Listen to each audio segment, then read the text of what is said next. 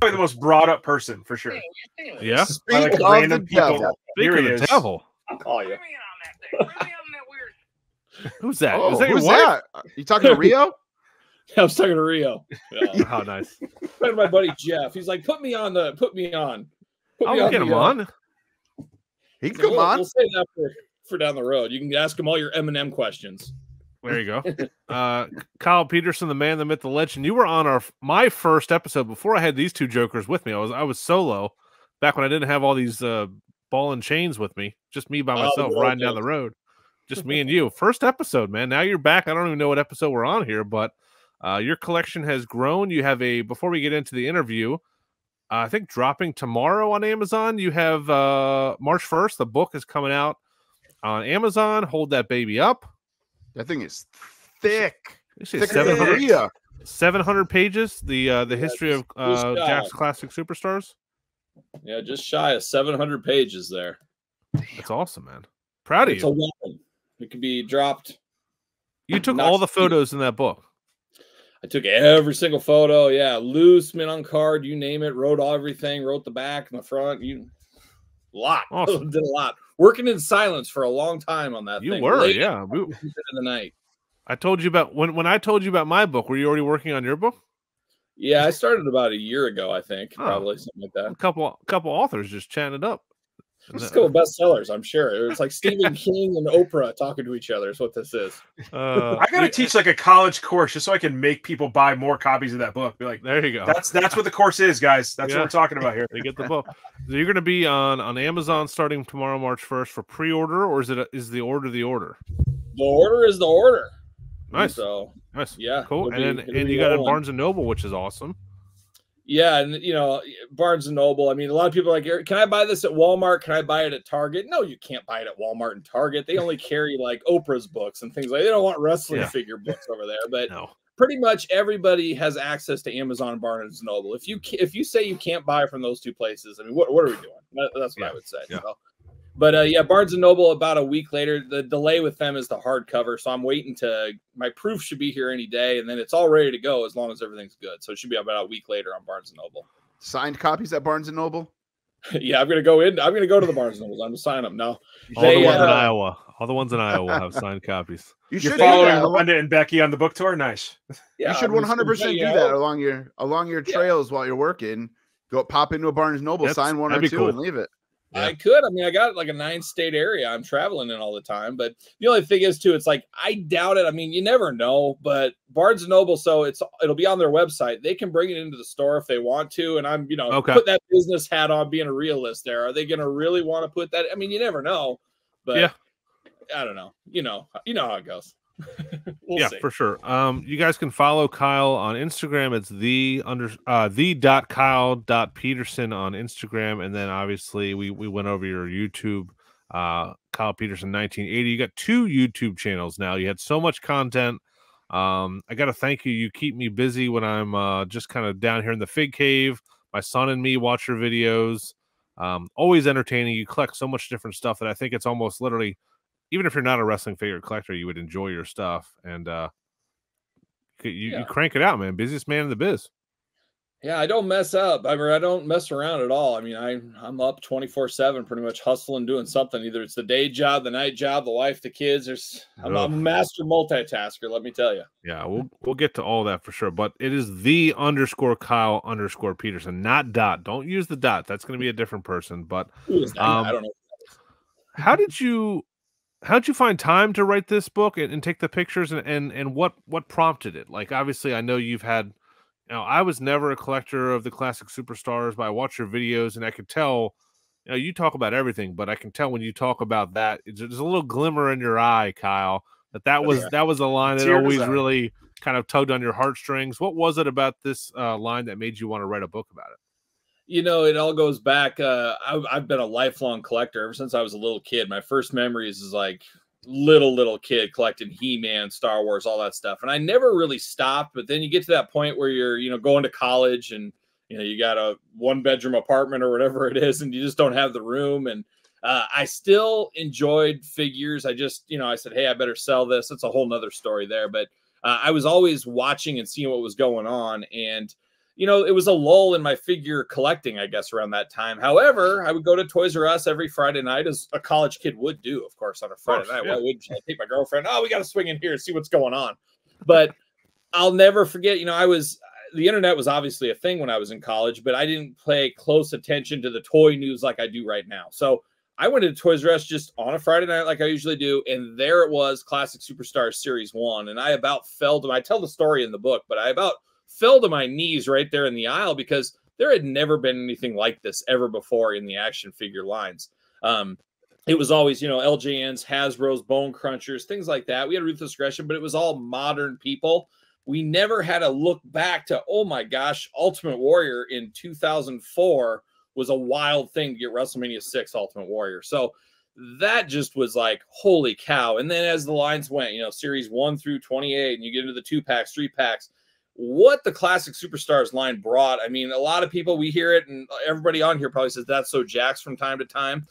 That's easy to say with 2024 eyes, but you go back, I mean, they were cutting edge for the time. It was an absolute game changer, and still some of the head sculpts hold up to this day and age. But to just see that line for the first time and then to be able to collect it as it happened, that's one question I get a lot is, how did you afford all these? Well, I bought it from series 1 through, and when they're $8.99, $9.99, $10.99, it's not that big a deal as you're going through getting it. It's trying to go get them 10 years later is the hard part. Yeah.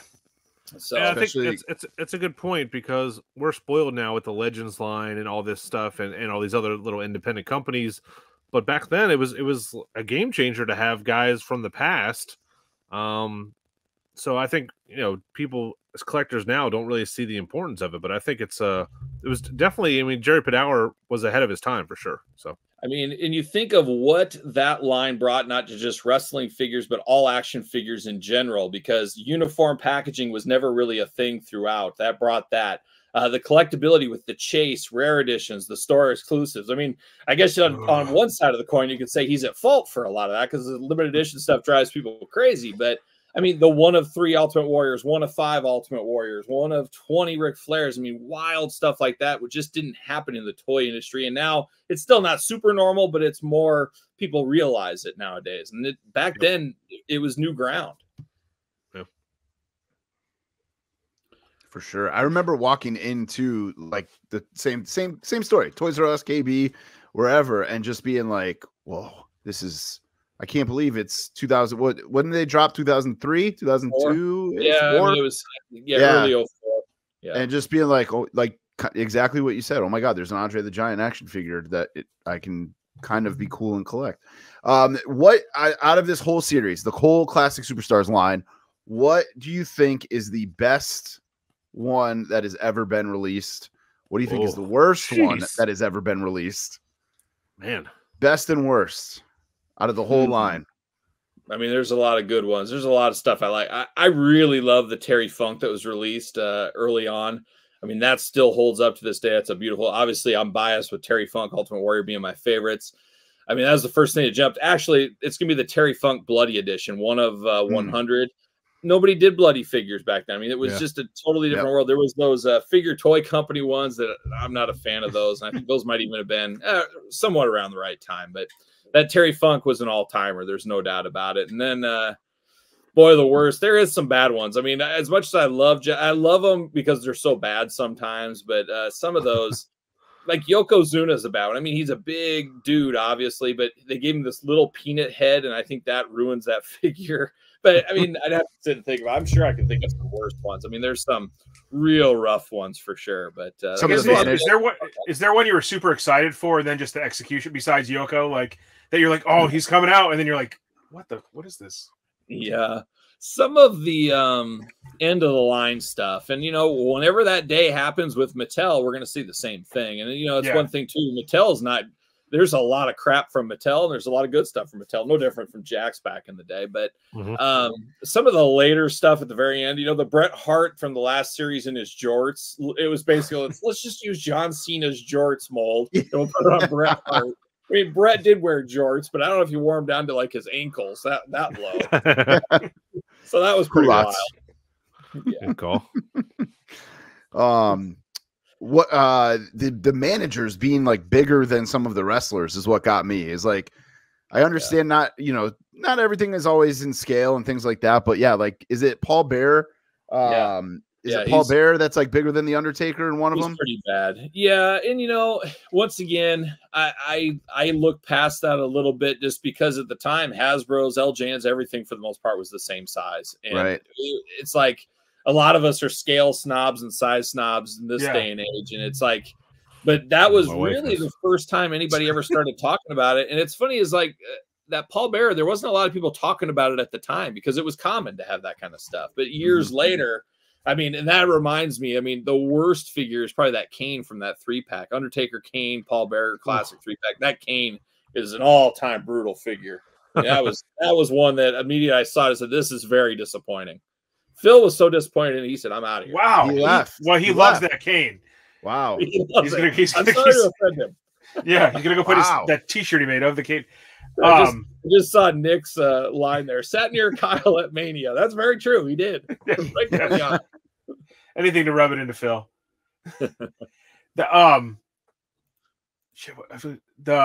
scale. It was even. I think Jeremy got interviewed by the Major Boys like a while ago, which I hope people can go back and find that or listen to that. It's such a great interview. But he said that's like one of the first regrets. Like he's like, you know, we're looking at hindsight, but scale. He's like, we didn't even think about scale when we did it. So. We have to kind of ignore it, but I know what you're saying. Like there's a in the book. I got a nice, I spent some time with Jeremy a couple occasions, had a couple of calls with Jeremy. There's a nice interview in the book with Jeremy where we talk about some of that kind of stuff. Oh, that's I probably have like 10 of the classic superstars, but the first one I bought, and I think it was a gift for my dad because he looks like them, is the Alpha Sika and Captain Lou, the 3-pack. Yep. Which was buried in his closet for 15 years. I actually rebought it and then I found it in his closet. Like, I told you I had this. Like, where is it? So gosh. I love that. I love that 3-pack. It's like, I think it's perfect for the whole idea of that line. Yeah, Captain Lou is ripped out of his mind too. He's got abs. Yeah. So authentic. I didn't even realize the 2-packs were a thing. And then me and one of my friends, we went. So we also collected the McFarlane Sports Picks figures. And he was a landscaper. He'd get laid off in the winter. I was DJing at bars and stuff. So like I had nights off and days off and things like that. So we actually we're in the Northeast. We took a ride to Sherbrooke, Quebec, Canada.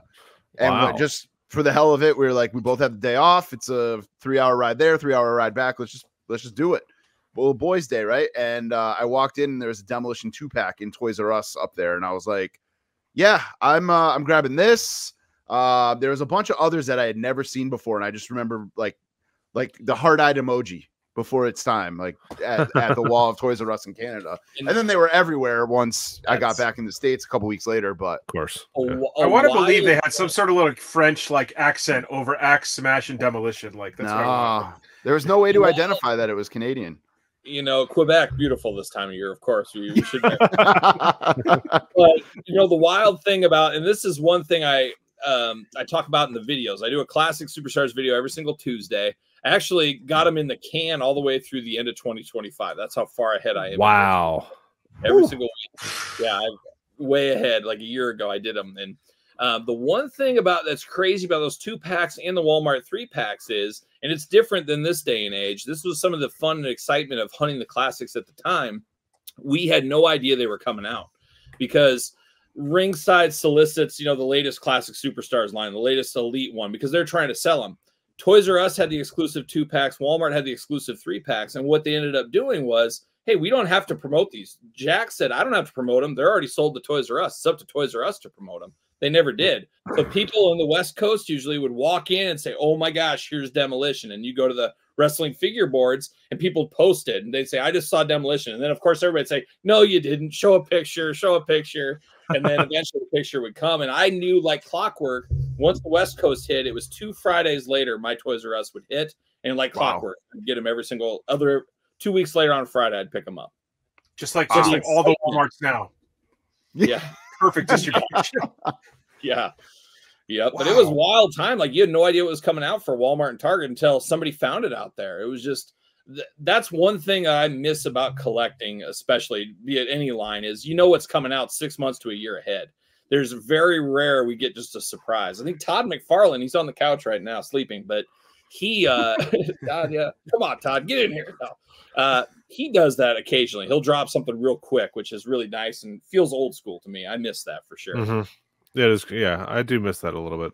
For sure. I feel like we got a little bit of that at the end. Sorry, Nick. At the end of the Toys R Us run, where like we'd walk in, somebody would walk in somewhere, and there'd be like one of those WWE Network exclusives that nobody knew was coming, and it was like everybody and their mother was running to Toys R Us that Saturday or whatever day it dropped, trying to find it. But I feel like we haven't had that in quite a bit. Did we know about that ladder match 2-pack before that dropped on? That was like San Diego Comic-Con last year. That kind of dropped randomly. I mean, some of the Amazon ones, people just find the links. It's crazy. Like, the Gooker and Undertaker. I remember talking to Steve at San Diego Comic. Was it San Diego Comic-Con or WrestleMania? It was one of those. WrestleMania. He was like, "Oh, they kind of spoiled it." Like, yeah, they beat us by like 6 hours or something like that. And then that same thing happened to Hasbro today in the G.I. Joe stream. The Tiger Force 2-pack got dropped on Target like 4 hours before the stream. Oh, Jesus.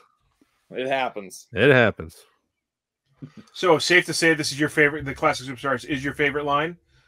You know, it's tough because obviously I grew up with the LJNs and Hasbros. I mean, those were my hardcore playing days. I mean, so much fun. And I still remember, like, I'd literally sit and play with my wrestling figures and G.I. Joes for like 8 to 10 hours a day. Like, my dad will tell the story, like, I just put Kyle in the basement, we'd shut the door, we'd leave for a long time, and he wouldn't even know we're gone. Oh, the Joes. I'd be running pay-per-views with the G.I. Joes. That was my fig fit. Oh, yeah. Hours.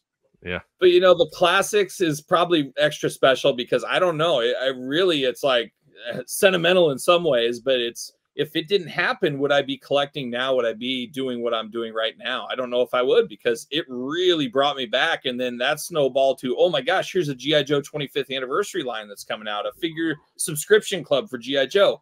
Jumping into that, and then, oh, there's this Transformer here, and oh my gosh, these new Marvel Legends. And it just snowballed. And without Classic Superstars, you know, you're at the age where you're in college, you know, that's a tough time to say you either stay or you go. Yeah, same age. Same age. Yeah, most people are gone by then. So I think if the Classics wouldn't have hit, I think I would have been just moved on from figures altogether, probably. I would say the same thing for me. Like, if I didn't see the Classics in 2004 and the McFarlane Sports Picks and stuff like that, I don't think I would be doing this now. I don't know what I'd be doing, but yeah. Dude, you got an important job. You got a lovely wife, Angie, who's in your videos. You got 2 great kids, 3 dogs, I think. I mean, you're dropping videos. Like, how do you find time to, like, how do you balance your time? Because I don't know how you do it. It's a lot. That's why, you know, I always I hear people say, oh my gosh, I can't put up 1 video a week or something like that. It's like, there's time. I mean, there's always time. And I've always thought this ever since I was a little kid. You know, I have never not been unemployed since I was 12 years old. It's the saddest thing ever. I was like, I yell at my dad. I yelled at him the other day because my work day job is, I'm surprised I haven't had multiple heart attacks by now. There's a lot on my plate every single day. And it's the height of its stress right now. That's a story for off air, but I always say there's always time. If you want to do something bad enough, you'll find time for it. I mean, you will. And it's just, you know, I don't sleep as much. I think I'm turning into my dad in my old age because he never slept either. So I guess that's what I'm doing. But, you know, you work all day and stuff, and you eat dinner, hang out with the kids and stuff. And then the kids, you know, they want to be on their iPad or whatever as they get close to bed. And that's when you start editing videos, doing stuff. You need to do things like that. But maybe the lion's share of my stuff's done on the weekends, you know, on Saturday and Sunday. And Sunday is kind of my day. I get up extremely early on Sunday, and I crank out like 95% of my content on Sundays. I just start early in the morning, go like 12 hours straight of shooting, basically, and just roll with it. And then are there outtakes? Is that even a thing? Or you just you got its outtakes, or you just some outtakes of it? Yeah, sometimes. Every once in a while, I really don't mess up very often because I speak to large groups for a living. So like, I can flow my words pretty good, or at least when I want to, and so it's not like a lot of, you know, I feel for people that would stumble and stammer or start going the wrong way, because that'd be a lot of work in the editing booth. But really, I can about edit a video in about as much time as it takes to watch it. I mean, I watch through it once and edit it and go through. But yeah, it's wild. I'm just lucky. I mean, it takes a long time to, you know, get the glamour shots and all that kind of stuff. I mean, that's the lion's share of the editing process. But yeah, it's just it's just a cycle I've been into. And usually I'm, in a hotel a couple nights a week, most of the time traveling. And that's a great time where I can never sleep in a hotel. So I'll just hammer out editing the videos, things like that. And good call. I just roll with it. So it's just kind of the, routine I've been in and it'll be 4 years, I think, at the end of March. And, I do 4 videos every single day for a year now. It's been 3 videos every single day for 2 years now. And I mean, I'm currently working on probably the biggest project of my life. So you guys get a little scoop. I'm not going to say what it is, but it's a game changer. So we'll see. More to come. Oh my gosh. Come on, man. Give us a little more tease than that. Jeez. We'll see what happens. It's figure related, but it's outside of the figure world as well. So you're doing retros. Great. I'm doing my own retro line. Doing your own retro line. I'm going to do local independent wrestlers retro line. It's going to be amazing. Oh yes, $55, and it's $54 if you use our discount code. Yeah, there you go. There you go. Well, let's. I don't want to keep you too much longer. Let's fly through the rest of these questions here, and we'll get you out of here because I know you're okay. Yeah. All right, that's good. That's good. As long as you all right, WWE or Masters? WWE or Masters? Yep. Oh, WWE all day. Okay. Easy. All right. Wow. It's tough because you have a whole room now for the Masters. I do, but I mean, I got what 1, 2, 3, 4, 5 wrestling rooms. True. Yeah. True. Yeah. I watched that last video of the crowdfunding, the Masters that you did, the giant set, and I was just like, I was just like a little bit of FOMO kicking in. I got out of that line, and I'm like, I'm glad I did, and then I watched that, and I'm like, oh no. I still got to do it. I mean, that's one thing that I need to find time for, and I'm trying to struggle is my collection is a little bit of a more messy than I would like it to be. I mean, we've all been there, but doing my year-end best of videos, grabbing a figure here, there. I did so many of those videos. Now I got like boxes of stuff I need to put back. And it's that's a full day thing. And then I got to build, you guys saw that video on Attorney. I built that whole platform and all that. I'm going to set up that whole universe on that table. Well, I got to do all that still as well. So that's going to be a full day project. So first world problems. Yeah, right. When you are scrolling the internet and something pops up on Entertainment Earth or Big Bag Toy Store, Ringside, what makes you say, I need that for the collection? Like, what are your rules? I feel like just when I get that YouTube notification, I feel like you buy everything or you get everything. What is, and I don't mean that in a negative way at all. But like I got a notification about a Power Ranger thing today that you did, and I was like, you didn't realize he did Power Rangers. So is there like what does it take for it to make it to Kyle Peterson's collection? Yeah, I've got rules. I've got very specific rules on stuff too. And my biggest rule, and I've said it before, is I will never have a storage unit. I will never have stuff in storage. If I can't see that I have the item, I don't need it in my collection. If it doesn't mean enough for me to display, I don't need it, because you could have a bunch of stuff in a tote, but then it's just a tote. It's like, how do I know? Maybe my wife threw everything away in there and it's full of Halloween decorations now. I mean, I guess you can trick yourself and just say, oh, I got that whole collection. So that's one rule I do have. And obviously, as there's only so much space in everybody's collection. So eventually things have to go. And I do cycle out stuff from time to time. There's a few things like I just dropped the Ultimates, my mint on card set. I said, you know what? I'm not doing it. It doesn't feel special anymore. They're putting too many out. I love the idea of it when there was like 6 to 9, maybe 10 a year. That felt special. But when you're putting 3 in a series, and nothing against Bobby Lashley, I like Bobby Lashley, but that was kind of him and Bianca kind of broke the camel's back a little bit, because it just felt like, not that they're not worthy, but just it didn't feel special. It just felt like another set of figures. So there's definitely stuff. So I dropped out of a double up club on that kind of stuff. Star Wars, I bailed on a lot of Star Wars stuff, but basically it's got to touch my inner child or something. It has to be something I'm interested in. I'm not going to buy something just to buy it. I mean, it's got to be something I do like or whatever. Now, there is occasionally a thing. Where is it? Right here. I got this guy for $3, the Penguin from the DC McFarlane. So occasionally something like this will come in the collection, but it's Entertainment Earth with the discount code. You get free shipping with $79. Well, you always get something that's like $76, and then it's $20 shipping. I'm like, oh, I need $3. So they have this big outlet section, and he was $2.98. Put me over the edge to get free shipping. So every once in a while I'll get something like that. But it's got to be something that I can relate to. And really, it's basically Masters of the Universe, G.I. Joe, He-Man, obviously the wrestling, Thundercats, and I dabble in the Mythic Legions a little bit. I just get the ones I think look really cool. But besides that, that's really all I collect. I can't remember if I said Marvel Legends in there, but yeah, it's just that kind of stuff. And then occasionally you get a crazy figure like that, and Nosferatu NECA or something like that. I'll pick up something like that just because.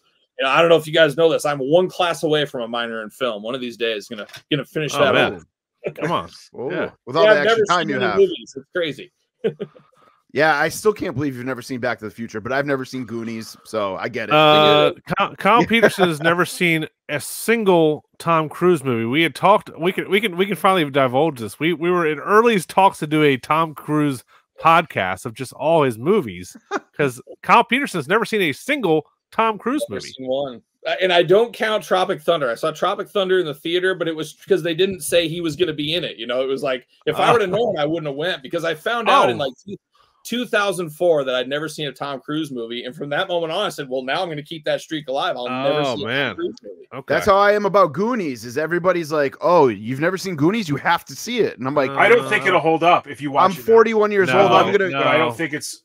I'm gonna go to my grave not seeing Goonies. And a couple last summer, they like put it back into the theaters, like they do like the 30th anniversary or whatever. Yeah, yeah. And my buddies were like, "Hey, Cinemark is doing a mystery movie. Do you want to come?" And for some reason, I ended up finding out that it was Goonies way before the night, and I was like, "Fuck you guys! I'm white hot with you right now. Like this is my thing. I don't want to see Goonies." Yeah. I'm like, if I went Cartman level tantrum at a time. That's what you would have seen. Screw you guys. I'm going home. I'm grabbing a bucket of popcorn on the way out, but I'm going home. I haven't seen it either, so I'm with you. I've never seen Goonies. I've never seen Karate Kid. I've never seen any of that. Now I'm upset. Yeah, Kyle was the reason I made this podcast, this movie podcast, because I can't. I mean, there's only so much time in the day. How is he gonna? He watches every episode of wrestling, so I mean that's right. I mean, you've watched every episode of Raw and SmackDown. I have never missed an episode of Monday Night Raw. I've never missed one episode my whole life. That'll cause a couple heart attacks compared to the job. I mean, that's yes, seriously. It's been rough. I mean, I'm multitasking during it, but I'm editing videos or doing something. But I got to stick with it. I can't give up on something. It's a terrible habit. Wow, that's impressive. That's crazy. But never missing. I mean, I've seen most of them, but that's even in college. I know cable. We did not have cable at UConn. You had to pay for it. I even go back to when it was prime time as a little kid. I never missed. Basically, when I started watching wrestling after WrestleMania 3, I never stopped. Every bit of wrestling I could get my hands on. If the WWE Network was around when I was a little kid, I mean, I don't know where I'd be. I would have that's all I would have done. I would have never left the house. Yeah. All right, I'm changing my question then. Who were we missing? For all the years that you watched, who are you pissed they've never made? For an action figure? Yeah. Yeah.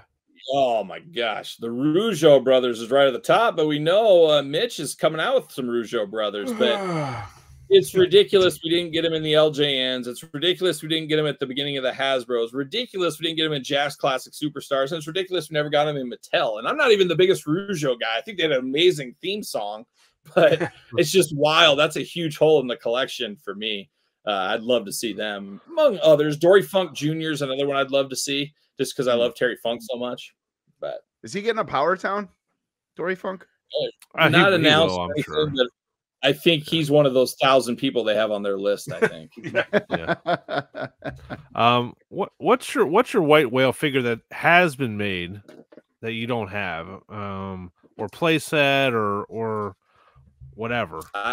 I have it, but my holy grail, I have it loose, but it's the LJN Grand Toys Ultimate Warrior. I want one mint on card. That's kind of like, that was such a big deal for me when I was a little kid. Like I remember at school, like nobody believed, because I don't know how well you guys know about the Black Card series from LJNs, how they were only available in Canada. And then in the back of like the PWI magazines, and kids did not believe they were a real thing. I had to bring it to school and everything, but to be a little Ultimate Warrior fan, to get the first ever Ultimate Warrior action figure was just an amazing day in my fig fed when I was playing as a kid. I didn't understand how they weren't available in the store, but only in the back of this magazine. I was like, why would they make another Hogan? It doesn't even make sense. Like, these have got to be fake. Yeah. But I need Barbarian. I need Haku. I need this Warrior. And it was, and I am a guy, especially as a kid, I would never turn down any wrestling figure ever. The only wrestling figure I ever turned down in my entire life was the LJN Ravishing Rick Rude. Even as a little kid at like 8 years old, I said, there is nothing I can do with this figure. I don't even need it. There's nothing I can do. My mother worked that gimmick that was her favorite wrestler for like to this day, that it like she full heel in my house, her rooting for Rick Rude. Oh man. I gave her the SummerSlam one a couple years ago, like for her birthday. Well, the last LJN Warrior on eBay are going for $350, $550, $400. So I don't even know how much I don't see any mint on card ones. It's probably hard to come by. But if I see one, there was one. I saw one. It was either San Diego Comic-Con or Kane County. The guy wanted $3,500, I think, for it. I saw one at a con in the package, but the package looked very suspicious. Like it may have been repacked. And the guy was like giving me an attitude about it. And I was just like, I'm not going to buy it. I'm not in I don't have any emotional attachment to that figure as much as I love Ultimate Warrior. But it just looked sketchy as hell. And the guy seemed sketchy as hell too. So there's a Rick Rude. Oh, go ahead. My good buddy, good friend of the channel, Jeff George. He's a musician. He bought an entire LJN Min on card collection over COVID. Totally. And I've made him give me the Warrior in his will. So we'll see. There you go. And so that's my probably best chance at getting it as of right now. Yeah. Well, we can make it happen. Get him to start smoking or feed him some red meat or something. Speed the process along. Whatever you gotta do.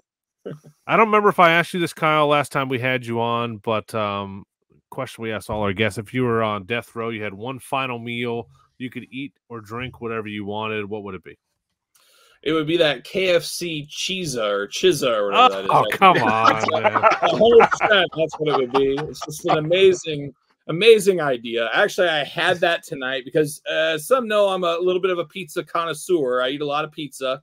And I, do reviews and things. I've been on the news and podcasts about my pizza reviews. So I had to try it out for science, of course. And it was god awful. I gave it a 1 out of 10. It was horrible. It was like somebody would do a college. You come home at like 3 a.m. from out at the bars in college. And it's like, oh, I got this piece of chicken breast. Oh, I got some ragu in the refrigerator. I'm going to put it on there. I'm going to sprinkle some cheese on the top. And, oh, I got a pepperoni. I'm going to throw it in and put it in the microwave. That's exactly what it tasted like. It was horrible. But it would definitely be pizza for me. That's where I would go. And it'd probably be Pequod's Pizza out of Chicago. Not a big deep dish guy, but that kind of toes the line between Detroit style and Chicago style. So I'm a big fan of that one. Okay. Well, I'm gonna add one final question here because I want you to put that business hat on. We have a Jazzwares AEW announcement tomorrow. Just give me your state of Jazzwares, where we are right now. I mean, maybe 4 years after the line started. That's just a guesstimation. Where some stores are stopping selling them. We haven't had too many pre-orders. The innovation and the lack of the blood and guts thing you can touch on, but we're 2 years into that now. We got to keep evolving here. That's a loaded question, but I know is it just because we're down on the totem pole on the Jazzwares Squishmallow ladder here, or what? You got the stage. Tell me what Jazzwares is doing wrong and what they can fix. I guarantee you, without Jeremy Padawer, there's no AEW figures. It's over. And they would cut that. He's got pull, obviously, in the company. He can keep that. It's a passion product for him. So really, we got to be a little bit thankful for that, because if he wasn't at the helm, there would be none of this. No blood and guts, no anything. Because we got the business hat. You set me up real good there. You take that step back, there's kids from 4 to 104, to steal the old starting lineup kind of thing, ages 4 to 104. That's kind of what WWE wrestling figures touch. There's little 4-year-old kids that want those. There's 90-year-old grandparents that are buying them for their grandkids. You can't say that about Jazzwares. It's like a 22 to 44 or whatever the window is. It's a lot smaller. It's a lot more niche. it's just not there. And unfortunately, I don't think in our lifetimes, and probably ever, is it going to catch up with the WWE machine. It's just not going to happen. It's just not going to be on that stage. So I think that's what it is. And I think Jeremy, I mean, obviously they're not going to tell their business practices. They don't want that out there. They don't want competition. They don't want others to know. But you said it right. I mean, Pokemon, Squishmallow sell millions upon millions upon millions of dollars more than any AEW stuff's going to be. I wouldn't be shocked just knowing, because in my day job, I've negotiated with Bentonville. I've negotiated with Target up in Minnesota. I've been in those offices. I know how they think. And I guarantee the Jazzwares team is probably playing a little of that. Hey, well, I'll give you this Squishmallow, I'll give you this, but we also need space for this. And it's a lot of give and take on things like that. And I mean, I just look at it like we're very lucky we got somebody like Jeremy, because without him, we wouldn't have this at all. I don't think. I just don't think they would just look at the bottom line and they would probably cut it. Yeah. And then you would be looking at, maybe it would be like an Epic Toys or something like that is making Jazzwares. Where are you going to be then? You're like $60 a figure. Not that they have terrible quality or anything, but that's an expensive purchase on those kind of things. So yeah, I don't know. And then tomorrow you said the announcement. I fully expect it's got to be the Vault announcement. They said March 1st forever. Tomorrow's March 1st. So I would assume, hey, the Vault's officially open, and it feels like that they have everything ready to go. They're going to do a Mattel Creations thing. Here's what we got. It's ready to ship. Order it right now. That's my guess. I don't know. But. Yeah, I think that'll be good for them for stuff, because you can put a lot of the odds and ends stuff that doesn't sell on the pegs there. Yeah. But Nick's brought up a good point that should be just the home for a constant. Something's always up there. You know what I mean? Something's always for sale, and get people going to that traffic to it, because the line is on life support for me. Like I said in your videos, a lot of Targets have stopped it. The Supremes, we haven't got a Supreme pre-order from Ringside since summertime with the Lucha Brothers. I mean, and those figures are amazing. I mean, you've done some really good reviews on those. That's what I think they should lean into, but those are also more expensive. There's even smaller niche of a niche for those. Yeah. So it's tough being the second fiddle behind WWE when you're looking at being a toy retailer, I'm sure. I can see the Vault, and I mean, I think a lot of companies, pretty much every company, would love to cut out Walmart, would love to cut out Target, Amazon, because they're taking a piece of the pie. If you can go direct to consumer with your goods, you get more of the profits, you can give a little bit better deal. And for a company like Jazzwares, AEW, I think they got a better opportunity because their fan base is more apt to go on the internet and kind of search that stuff out and find that. Yeah. Where little Jimmy, he's 7 years old, he probably can't tell grandma, hey, go to the Vault or whatever. So they got a good chance at that. They're not going to topple WWE or anything, but I do think that is the way. And really, if you think about it, what percentage, like if people get mad, you guys are all in the Facebook groups, people get mad all the time about, well, how come all Ringside has all these Chase and rare editions? Well, I bet Ringside orders like 85% of all AEW figures. So share of that. Yeah, for 100%. Yeah. So maybe it'll spread that out a little bit, because I think early on when they mentioned the Vault, I want to say they announced the Vault at San Diego Comic-Con last year, and I think they said like Chase rare editions would be for sale up there on the Vault.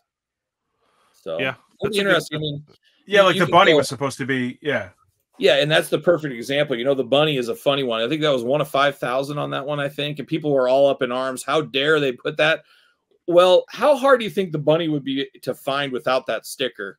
And if it was, still, what if it's always one of 5,000? What if the bunny was always going to be one of 5,000 no matter what? But you put that sticker on there, guess what? It's trained people that don't even buy them to actually pick it up. I wouldn't be shocked if the bunny had 5,000 regardless, or some of these chases. And some of these regular figures have 5,000 just the same. So, yeah, I think I tweeted about it or put it on Facebook that I think they just need a Steve Ozer that's going to explain things to us. You don't know, this Collecting Forever website now has AEW figures. There's just not a lot of communication. Stuff just pops up, and a lot of the new stuff will just leak, and then they won't even talk about it. I think one time Jeremy Padour said, "Who's ready for some AEW reveals tomorrow?" And then nothing happened. I think it was like a post on a message board. So I know it's not a huge priority, but you gotta pay somebody $75,000 to just be your spokesperson and kind of rally the troops.